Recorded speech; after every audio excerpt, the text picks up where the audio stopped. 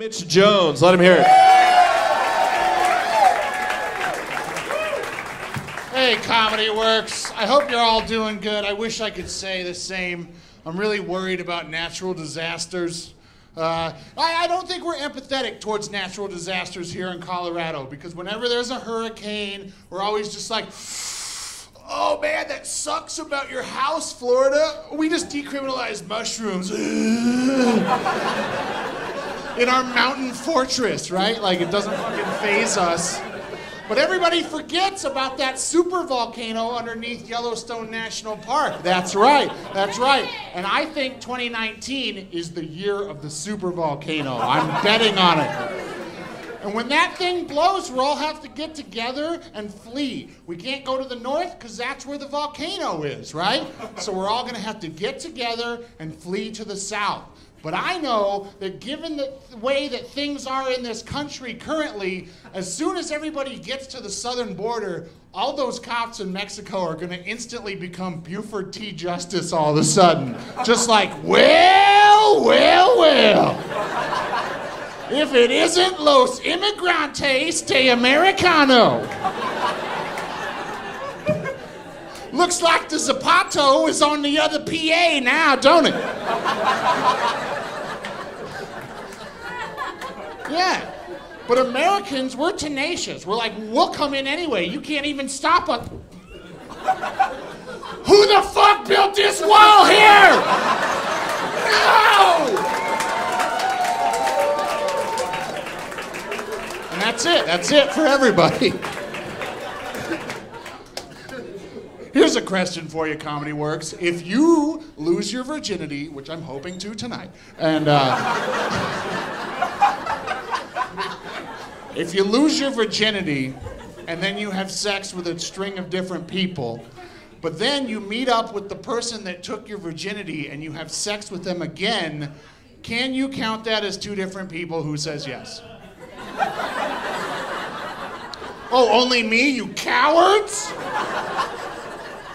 I think it should count as two different people. I do think so. There's precedent set for it, right? The precedent you asked? President Grover Cleveland, everybody. Yeah, that's right. If you remember your history, Grover Cleveland was both the 22nd and the 24th president of these United States, despite being the same person.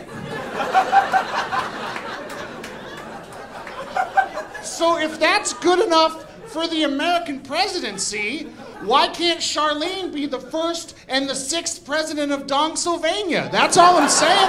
That's all I'm saying. Let me add 1 to my numbers, okay? I'm actually retired from sex currently right now. I'm retired. I hung it up. I've been doing this long distance relationship. I got a girl, she calls me her in-town boyfriend, which is a big red flag, because there's so many towns. There's so many towns.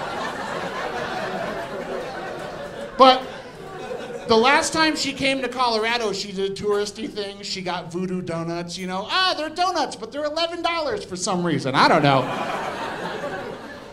But I met up with her after work to have drinks, and she was like, I got you a donut. I got you a special Homer donut, the Homer Simpson, pink frosting, sprinkles. And I was like, oh, you got me a donut? And you know I like The Simpsons? If you weren't my in-town girlfriend, I'd kiss you on the mouth, you know? But, so we went back to her friend's house. We drank into the wee hours of the night. All the people left. Her friend went to bed. She went to have a cigarette. I ate the donut. Because of course it's my donut, I'm gonna eat it. She comes back in after her cigarette, we start making out, we start getting frisky on the hardwood floor, and she says the thing that every fat guy wants to hear. She said, I wanna eat a donut off of your dick. I didn't know what to say, so I was just like, love lift us up where we belong. But I'm my own self-fulfilling prophecy. I ate the donut already. She was like, where's the donut? I was like, I didn't know you're some dick donut freak. You're gonna play ring toss. She was like, I'm gonna do it anyway. I'm gonna use a different donut. And you would think that she'd choose one with a hole in the middle, one built for it, right? She chose a Bavarian cream-filled long john. And you would think she'd slide it on all nice, right? No. She put that donut on my dick like she was putting a propeller on a World War I airplane. My dick bust through that donut like she was testing it for a black belt and I was breaking through a 2x4. I'm Mitch Jones. Thank you. Bye.